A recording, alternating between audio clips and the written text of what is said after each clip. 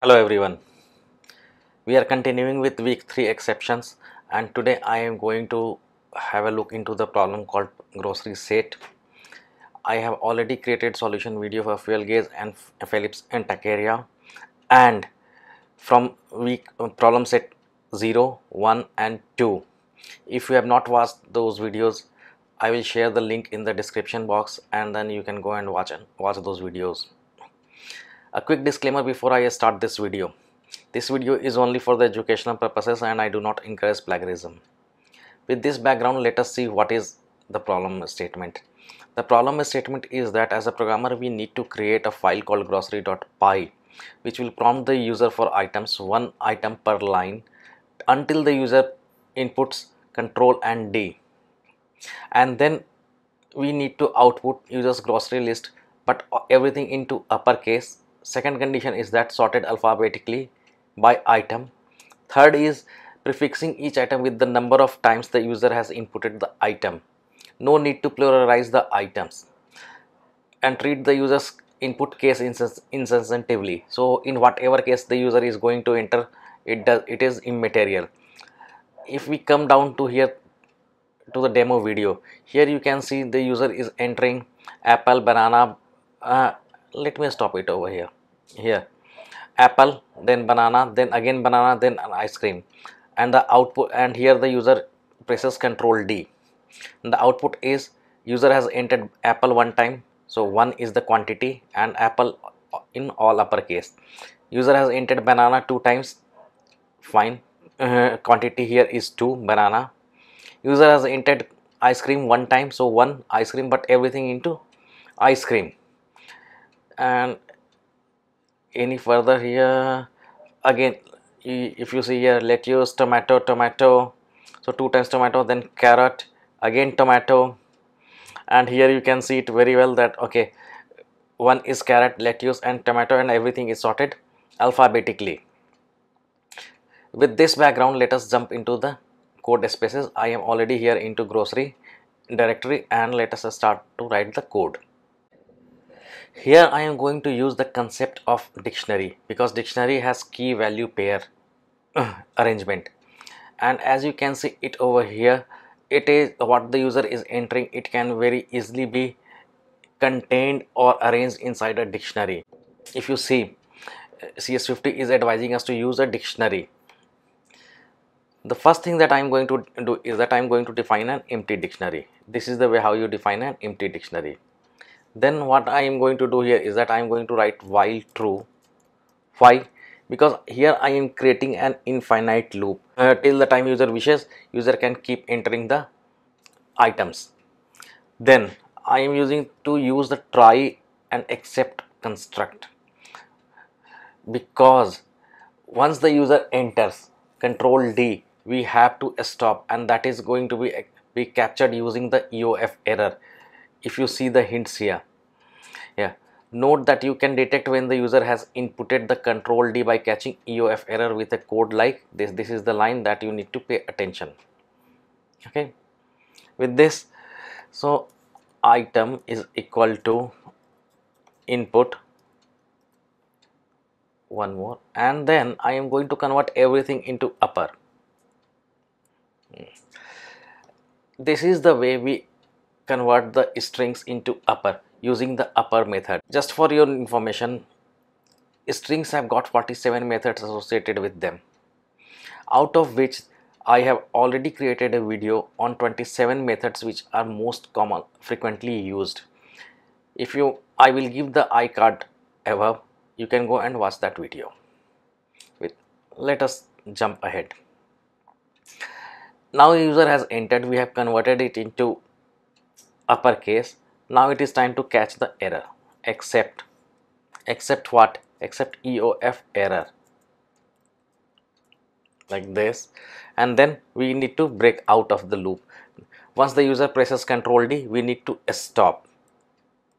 Now what I am going to say here is that if item is in D, here in is the membership check.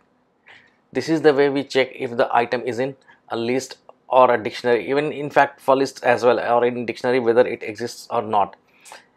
if I just make everything for a comment here up to here for a minute, and then here I go, let me define this dictionary something like, let me pick it up from here only.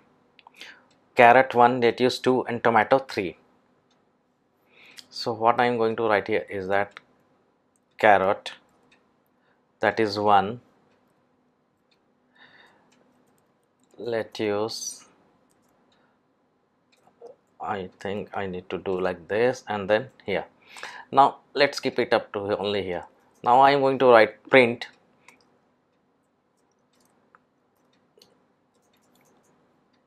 carrot in D. We are checking here if carrot is in D or not.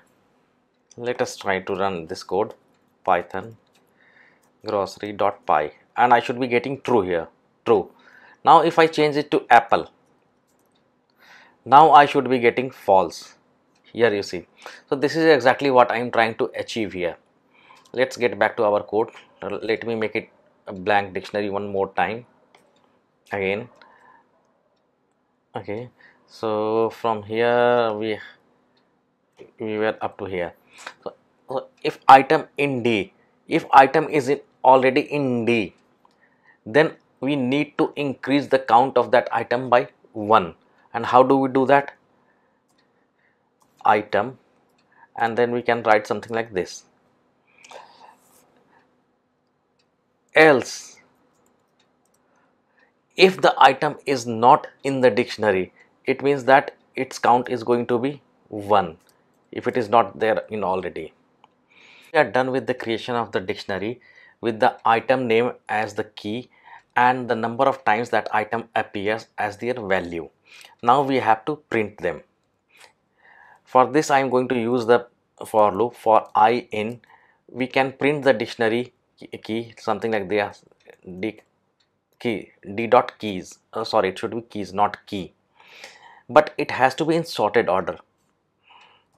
Therefore I am going to use the function called sorted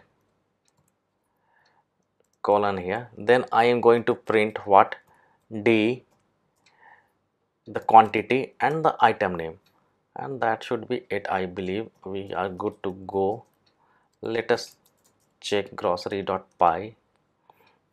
If I come over here, apple, banana, banana, then ice cream, apple, banana, banana, ice cream, and then here I think they have pressed Control D.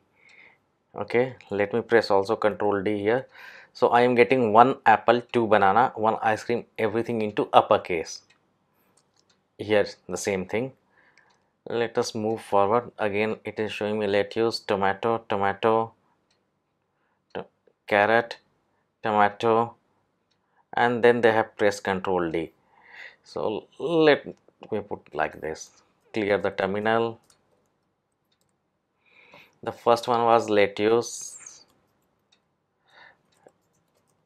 tomato, then one more time tomato, then carrot, carrot, and then again I believe it is tomato, and then Control D. 1 carrot, 1 lettuce, and 3 tomato, which is matching with our output here. Yeah, so everything is fine. Now let me see if there is anything here. Mango or strawberry. Okay, yeah, let me check it here. Mango and then a strawberry. Clear the terminal, run the program. Mango, go, strawberry, and then Control D, 1 each. Now I think we can jump directly to check the CS and do the CS50 checks. Clear, paste it, let it run. Connecting, authenticating, verifying, preparing, uploading, waiting for the results.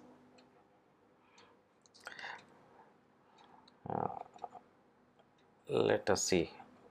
I believe that everything should be in green. Let me bring it a little up so that everything is visible. Here you see everything is in green, so we are good to submit the code here.